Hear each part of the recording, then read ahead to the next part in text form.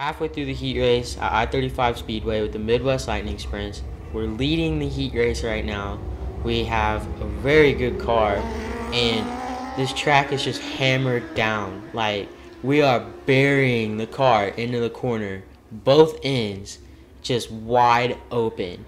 And we finally figured out our tacky track setup, which is amazing because we've been trying to find how to set up the car on a hammered down track all year at CMS, I-35, some at Nevada, just everywhere.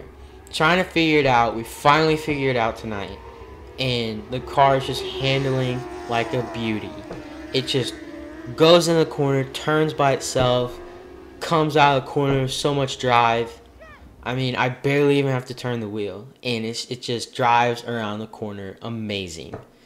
But we have a mechanical failure with 2 laps to go, and the right rear shock comes off, and it just sends the car bucking up in the air. And I would try and save it. Like, whenever the car was up in the air, I'd hit the brakes. Whenever the car went down and smacked the ground, I'd hit the gas to try and get it to drive out of it. But it just started bucking too much from the spring unloading on it. So the last big buck before the left side dug was a pretty hard hit, and I was staring directly at the ground, and then I felt my wheels turn to the left, and then I felt my short side of the car digging the ground, and it just went flipping so fast.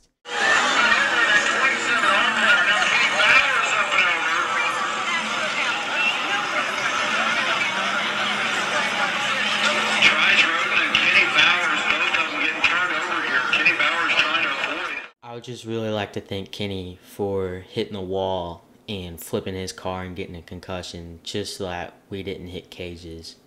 Because if we hit cages, that's a bad deal. So I just really like to thank Kenny right here, making that quick decision and doing what he had to do. After this heat race, the car comes in on the wrecker, and me and Dad start analyzing what's wrong with the car. And whenever you really look at it, it really wasn't that much wrong with the car. But me and Dad busted hump all intermission to get the car somewhat ready to go run without a wing and tag the back of the A main.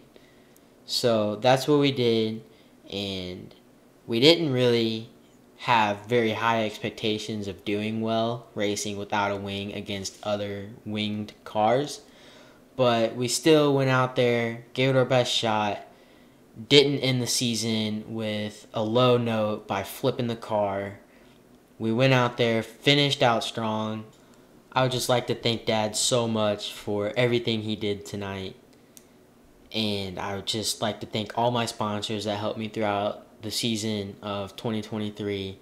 And that is V-Twin Vapers, 7-1, Scotty Signs and Wraps, and Mid-America Dentex. I just would like to thank all of them, and I would really like to give a big shout out to Bob Douglas with Roden Supply for being the series promoter of Midwest Lightning Sprints, and thank you Tom Frank also for helping promote Midwest Lightning Sprints, giving us a place to race every weekend with bad fast cars. These cars are so cheap to race, but so much fun, and they're usually the fastest thing at the track. Just really appreciate all the people that helped me get to the track and get to racing and doing what I love. I am really thankful for all of you guys. And thank you for a great 2023 racing season.